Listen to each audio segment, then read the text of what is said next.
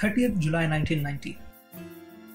After sweeping the ODI series on a foreign soil, India were to play a 3-match test series against the host England.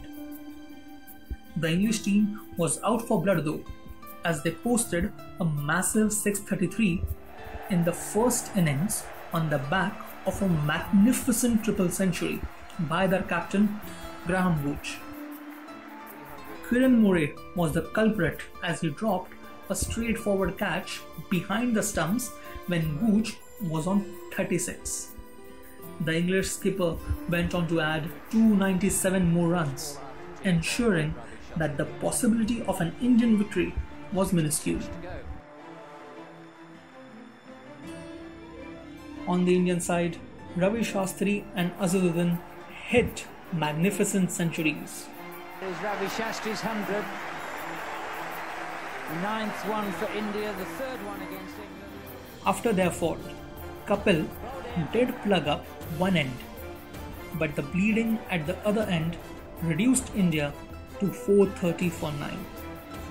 India needed 24 more runs to avoid a follow-on.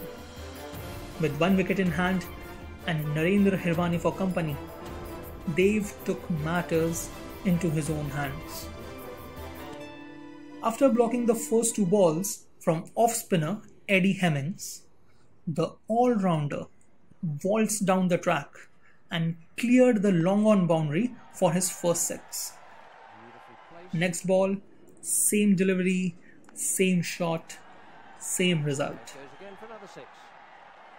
The next ball, Hemming tried to ball at a fuller length, but was hit for a flatter 6 this time.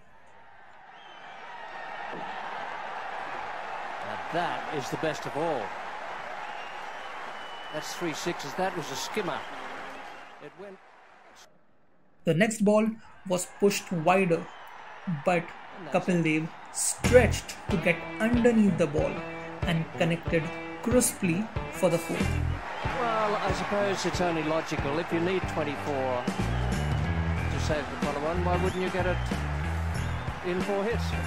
Only Kapil Dev could have done that. Only Kapil Dev. Each of the 4 sixes were hit straight over the bowler's head, 3 of which actually cleared the scaffolding.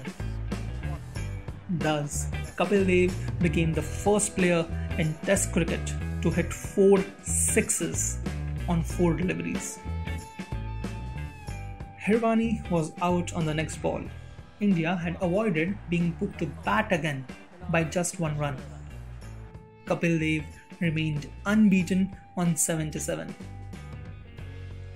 Despite avoiding the follow-on, India was handed a 247-run loss in the test. However, India refused to lose another match in this series, returning home with the ODI sweep and only 1 test match loss. On foreign soil, this was no small matter. Not many remember the series though.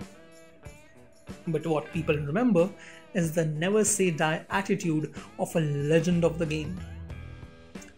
May it be his innings against Zimbabwe in 1983 World Cup, or this little gem here. What's remembered is a defiant captain who could change the game with a bat or a ball or in the field. Kapil Dev, the Natraj of Indian cricket.